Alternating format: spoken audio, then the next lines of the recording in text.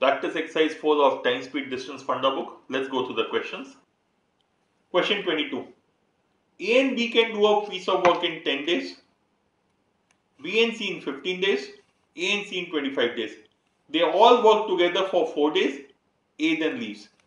B and C go together for 5 days, more, and then B leaves. In how many more days will C complete the work, remaining work? Okay. So effectively what the situation is,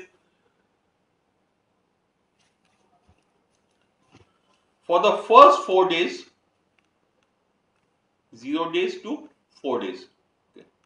For the first 4 days, A, B and C, all of them work. After which A leaves and B and C go on together for 5 more days. So B and C work together for 5 more days, so that means 9 days.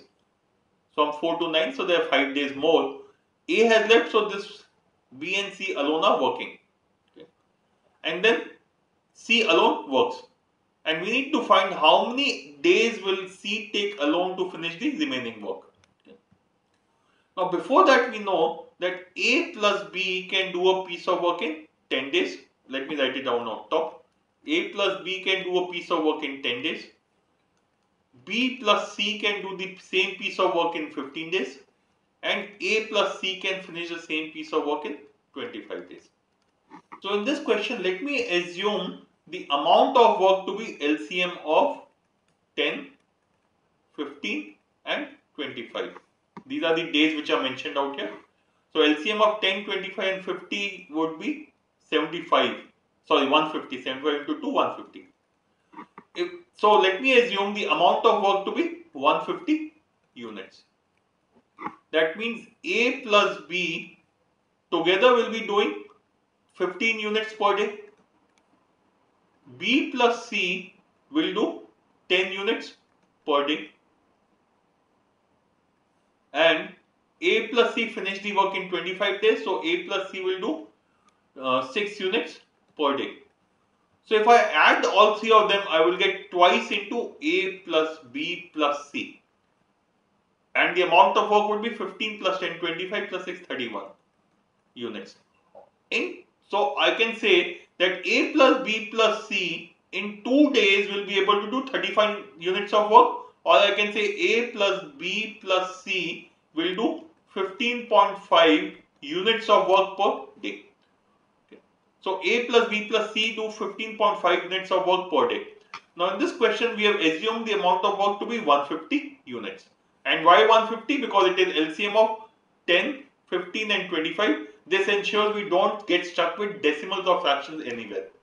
So for the first 4 days, A, B and C were working together. So in 4 days, they would have done 15.5 into 4, 62 units of work. So 62 units of work was done in the first 4 days. Next 5 days, B and C work together. So we can say, look at this.